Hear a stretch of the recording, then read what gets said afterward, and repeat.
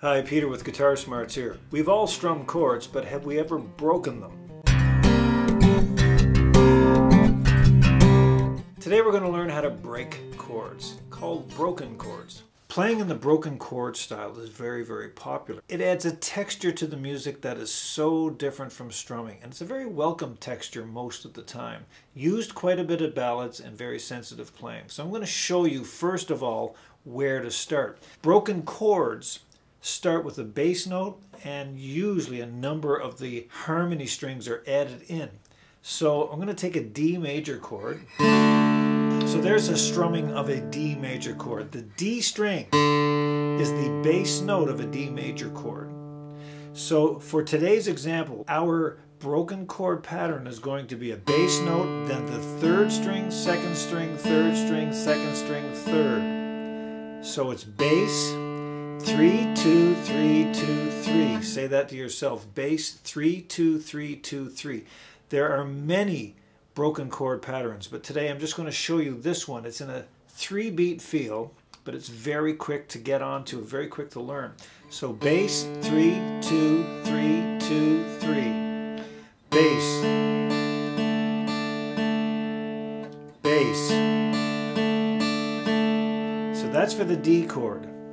So we're going to switch to a G chord. The bass note in the G chord is the 6th string, this note right here. So we're going to hit that as the bass note, then 3, 2, 3, 2, 3 again. Bass, bass, bass. Now the E minor chord is the same exact bass string, but open. 3, 2, 3, 2, 3.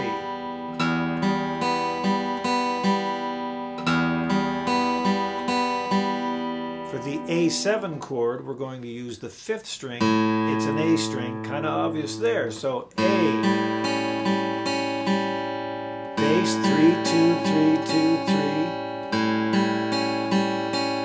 2, 3. So let's quickly review. For the D chord, 4th string bass note. For the G, 6th string bass note. For the E, 6th string bass note, and for the A, 5th string bass note. Each of those will be followed by a 3, 2, 3, 2, 3. Here we go. Start on D. I'll play through all 4 chords first, and I'll put 2 patterns on each chord.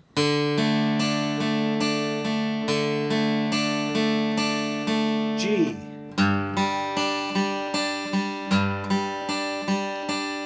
E minor.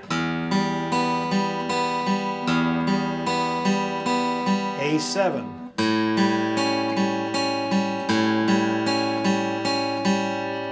Now play that 4-chord progression D, G, E minor, A7 non-stop, 2 patterns each. Each pattern is a bass note, 3, 2, 3, 2, 3. Here we go. 1, 2, 3.